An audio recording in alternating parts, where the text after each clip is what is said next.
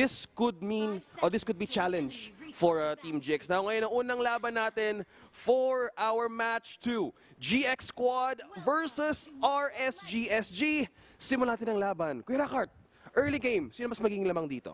Yep, you got the early game advantage. Obviously, it's gonna be a GX advantage kasi if you look at the heroes dito no RSG, they need a lot of scaling on the jungle Nathan.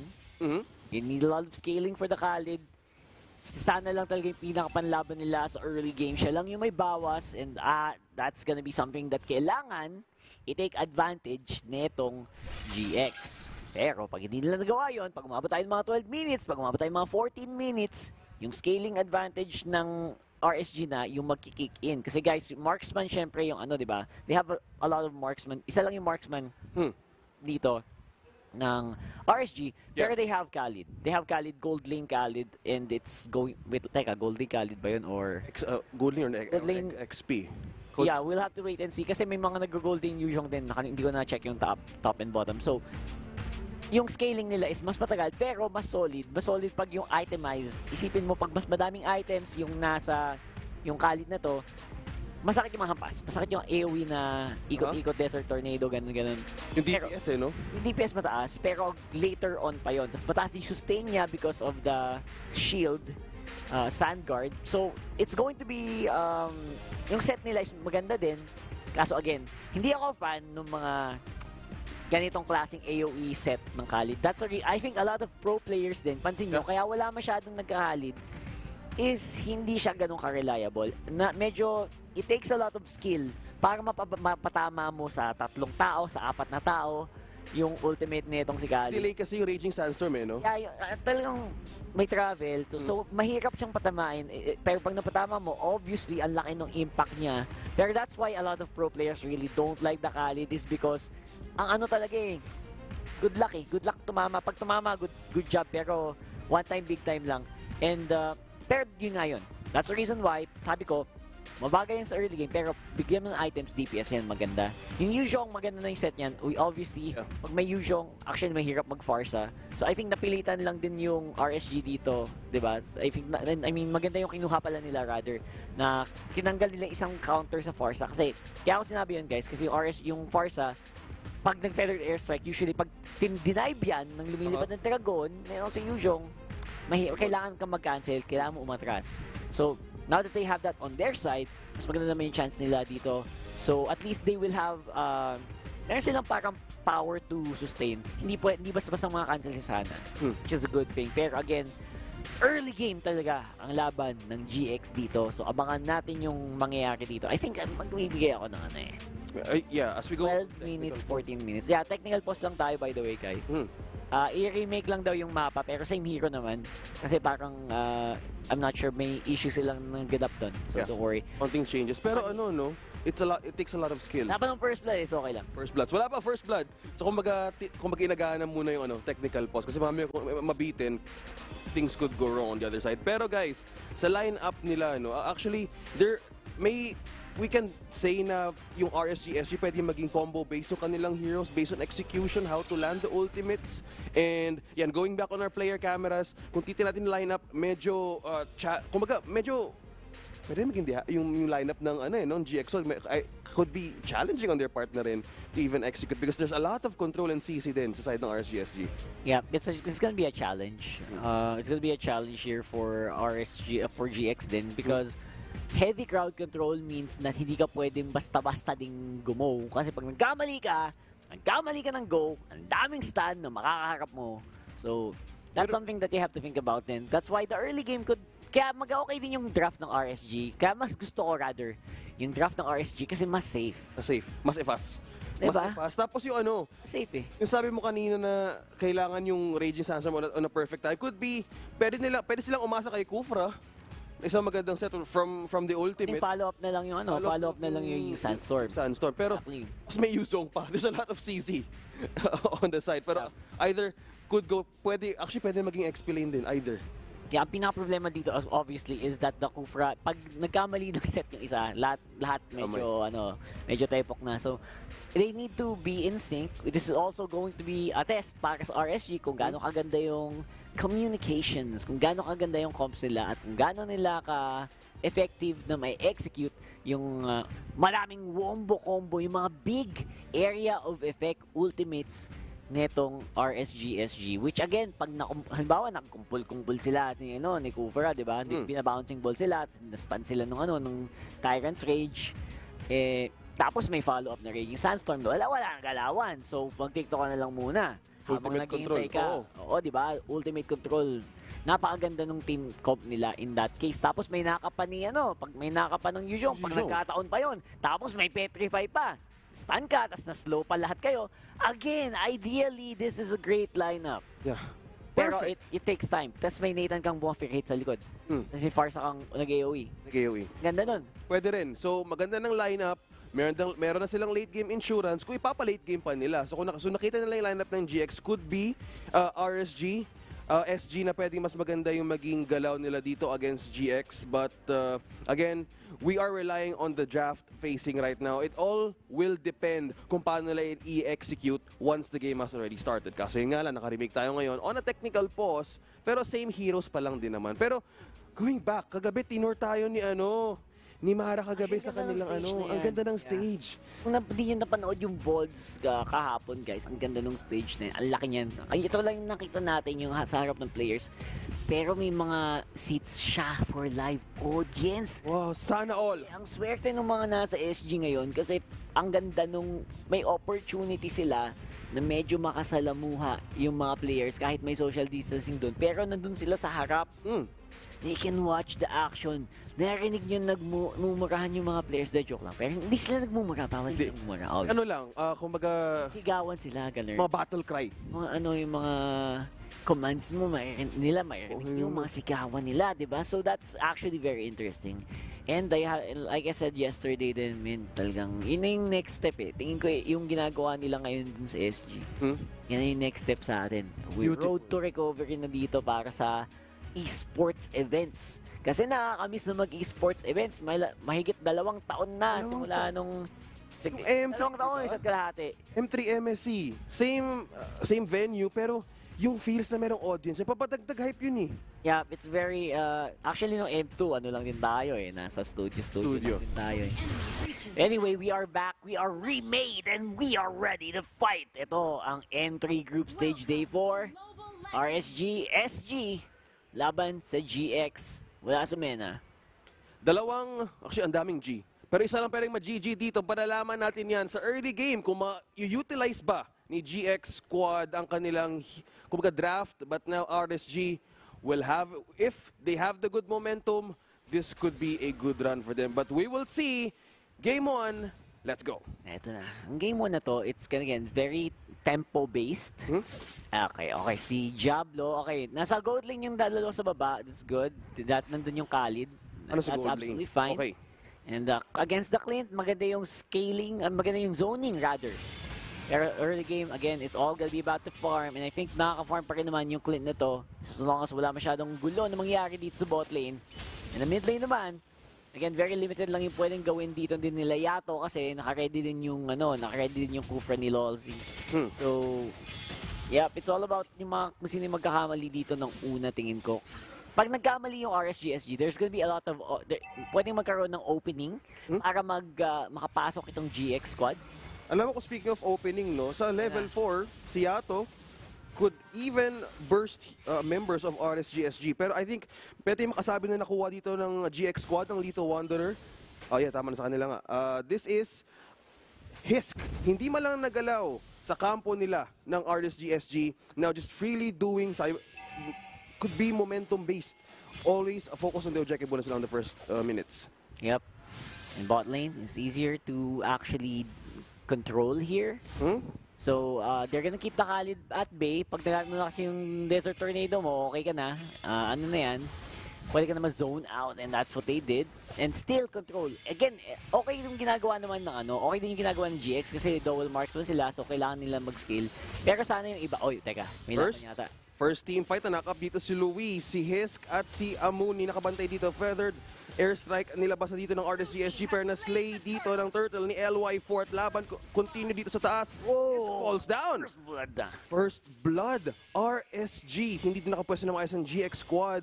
Maganda na sana yung pagbigay ng info doon ng Essential pero siya yung naging primary target ng RSG. Grabe, Lives. Good para dito sa RSG-SG na kuha ka na ng Turtle.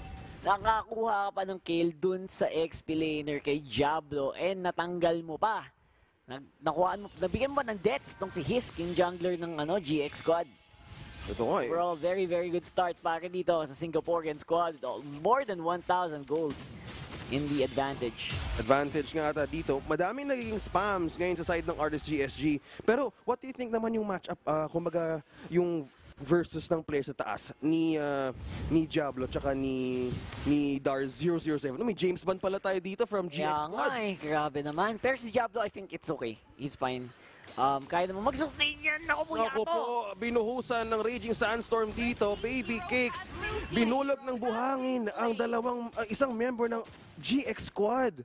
Mobility talaga. May sagot talaga sa mobility pero nagkaroon ng dalawang kumbaga even trades on that game. Pero may knock-up dito ng galing from Dar 007, Diablo and LY4. Gusto ko nito isa pero si Luis tumalon but tinapos na ni LY4. Asintadong pagpasok sabay knock-knock at pagbasag dito sa outer turret energy shields ng GX squad. Long fair fight yung sa baba pero yung top lane obviously dominated din ang GX. Pero I think na lumamang din ang bumalansi nga lang talaga yung GX ng very very slight dun kasi hindi lang nag-trade nga sila ng 1-for-1 sa baba, di ba? Nag-trade sila. Pero, nagkaroon ng farming time yung Clint, which is very, very big na din. Nakakuha siya ng gold. I think importante yun. Pero, ang kapalit nga nun is RSG. Kuha naman ng torre dun sa top side. Meron ng dalawang items. Mukhang tama nga dito kay Rockart na si Diablo at si Baby Cakes. May primary items na meron na rin siyang Blade of Heptasis. Sinacrifice nila yung outer turret energy shield at ang torre sa taas for Clint's growth and jungle. But GX squad, nakuha dito ang Turtle pero inikutan dito ni Diablo si Amuni. Back out na lang pero RSG hindi nag-engage ang GX squad. Interesting. Which is again very at this point kinakabahan na ako para sa kanila kasi nawawala na ng dahan-dahan yung window nila to engage. Although again, dalawa kasi yung way na pwede nilang gawin. Pwede silang mag-rely na lang. Knock-up, isa kay Lolsi. Si Yato magiging target dito pero nayakap na tinanggal ni Sana. Nakaawa yung Kagra dun. Sinusubukang mag-umbrella out, tumatalon-talon sa bouncing ball. Oo, no? Wow. Hirap sa control, but ito na nga, may follow-up pa rin si Baby Cakes. Mukhang hindi makabalik sa base. Si Fuji. Pushing potential. Ang daming pickups na nangyayari dito, Kuya Rockart. Pati si Amunin na tumatalon-talon sa bouncing ball. May radyo siguro tong si Lolsi, no? Pa-jump brother yung mga yun. May isang disco doon. May yung mga nadidikitan niya, tumatalon-talon. Hindi. Parang nagdadala siya sarili ng trampoline. O tara, talon tayo dito. Trampoline yata si Kuya Lolsi dito. Pero again, joke aside though, dahan-dahan, naiisa-isa na, mga kaibigan, ang GX squad. They're trying to really scale. Ito, ang fallback plan dito ng GX squad, total, nakadalawang marksman naman tayo, edi mag-farm na lang tayo. I think yun yung calls. I think yun yung battle cry nila ngayon dun sa kanilang sa kanilang kampo. Kaso, again, will that work? With a very, very strong, lalo ngayon na kumukunat na yung front line. Nitong RSG-SG because they're getting so much gold. So much gold and pwede natin masabi ng GX squad could rely now on resources. Pero nangyayari kay RSG-SG, mukhang nababasa nila, they're taking the time to do this. Kaso, why don't we break na lang mismo yung system nila kung paano sila nag-execute? At may mga sa mayaka, Feather Airsig binabaan ulit si Fuji. Baby Cakes! Nakakuha naman doon ng isa, nahihirapan dito ang GX squad kung paano maka-fight back. But setups and pick-offs ang plano ngayon ng RSG-SG. Magandang pwesto sa Turtle. For 7 minutes. Ito na tayo mga kaibigan. LY4 sanay na sa marksman. So walang problema yan. Wala akong doubt sa kakayanan yan ever since wala pa siya sa ML action. Napapanood ko yun sa ibang esports. Talagang magaling na yan mag-marksman. Marksman main yan. So at this point, pag binibigyan mo siya ng space tulad ng ginagawa ngayon ng GX squad, walang ka-pressure doon sa Nathan. Imagine mo na lang pag yan lumabas na sa jungle niya.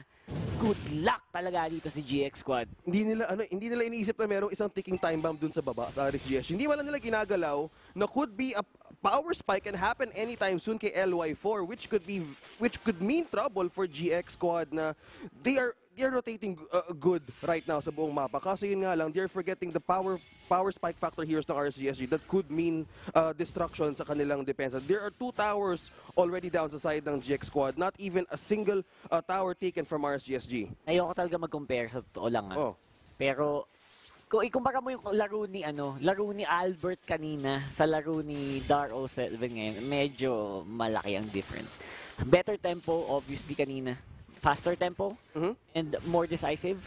And nagamit nila yung pakito advantage. Kaya ang lakas kaninang last game nung RRQ. Ngayon, parang survival mode lang yung GX Squad nagsimula tayo ng laro eh. Nag-react lang sila mismo Reaction, every reaction and opposite reaction. Opposite reaction. Lahat na. Mahirap to. RSG, SG is dictating the pace kung saan gusto nila mapunta ang GX Squad. At Dar 007, even right now, mukhang nahihirapan siya to para makabawi sa kanilang laban. Mostly, short na tinan mo, si LY4, freely farming all of the objectives. Wala man lang bumibisita sa kanya. Si LY4, literally, parang naglalakad, walang face mask, walang face shield, wala akong pake. Walang umipit sa kanya. Pupunta, papasok sa bango, kumuha ng pera, walang security guard. Ano ba naman to? Pinapaskan ng QR code. Baka hindi, ewan ko ba? Hindi yata nasweldohan yung mga security guard eh. Pero ang problema dito, again, you have to keep your eyes on the prize for LY4. Although ngayon, ang plano naman ng GX Squad, sige, kumuha lang tayo ng gold kung saan tayo pwede kumuha din. Since ginagawa naman, kung saan sila na pumunta sa mapa, pumunta tayo dun sa parte ng mapa na pwede din nating galawan. Ginagawa naman ngayon ng RSG-SG. Mukhang may nakabantay dito from side of GX Squad, inikutan, pero the burst damage na binibigay kayo ng RSG-SG. Lumalakas at lumalakas LY4, lumabas na nga si Amuni ang target dito. Hindi nata makaiwas, naka-double kill na nga. Sinalubong pa ni Diablo si Hisk at tinanggal na rin. 4 ang nawala sa GX Squad. It's a massacre.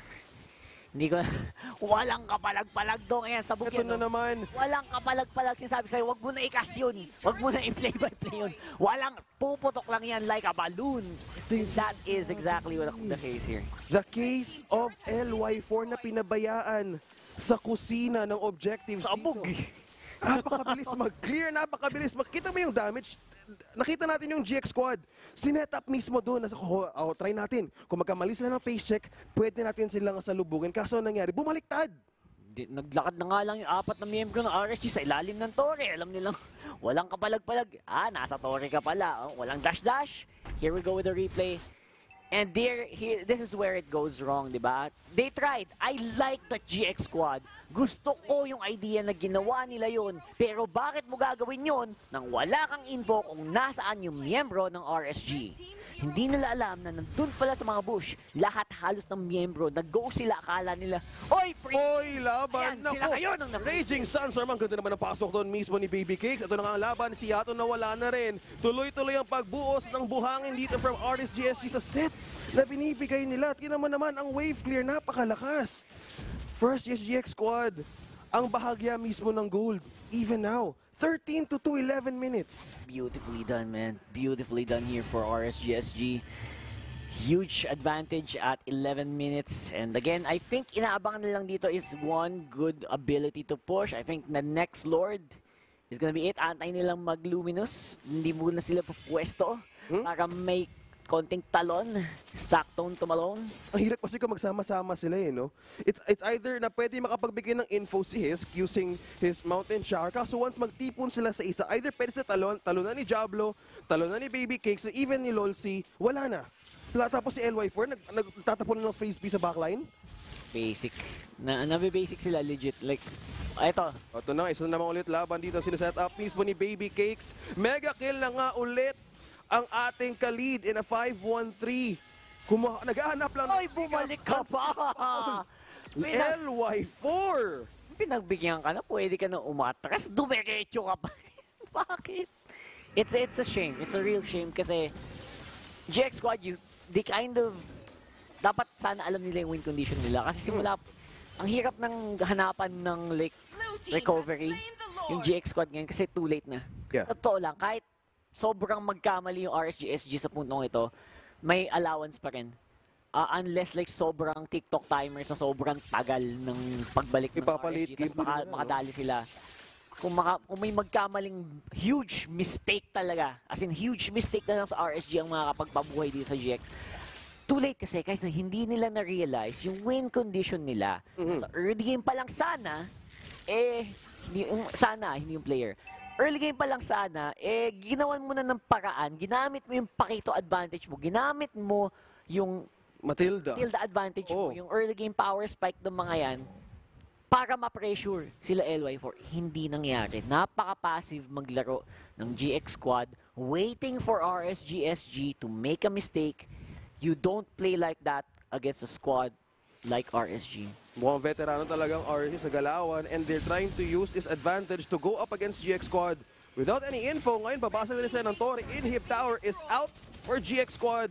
Mukhang top, sisiguraduhin na rin yung job na mawala na naman si Hisk at si Amuni. Sinisigurado pang depensahan, but ngayon, nagtitipon-tipon ng GX Squad para dumipensa. Nag-iintay na lang ng minion waves ang RSG. It's gonna be the set. This could be the set, but ayun!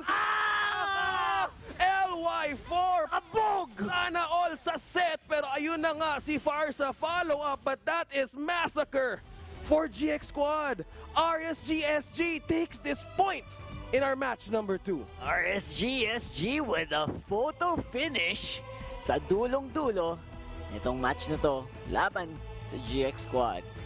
That knock-up, yun na lang. Hindi, yun lang talaga kailangan nila eh. Yun na lang, para matapos na lang. Ang mas pa doon, tagkumpul-kumpul pa talaga yung GX Squad sa may base nila. Base. At sobrang, oh my God, kung nanonood kayo na mabuti, napaka-effortless, napaka-kalmado